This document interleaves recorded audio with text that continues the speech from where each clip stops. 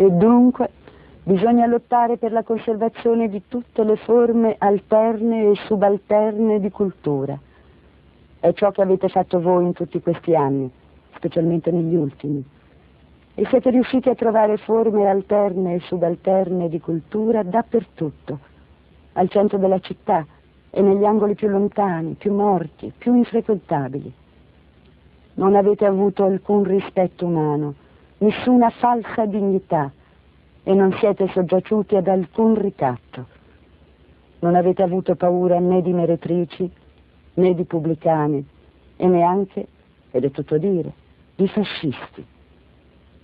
I diritti civili sono, in sostanza, i diritti degli altri. Nella vostra mitezza e nella vostra intransigenza voi non avete fatto distinzioni.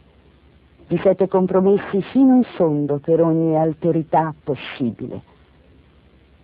Voi non dovete far altro, io credo, che continuare semplicemente a essere voi stessi, il che significa essere continuamente irriconoscibili, dimenticare subito i grandi successi e continuare imperterriti, ostinati, eternamente contrari a pretendere, a volere, a identificarvi col diverso, a scandalizzare, a bestemmiare.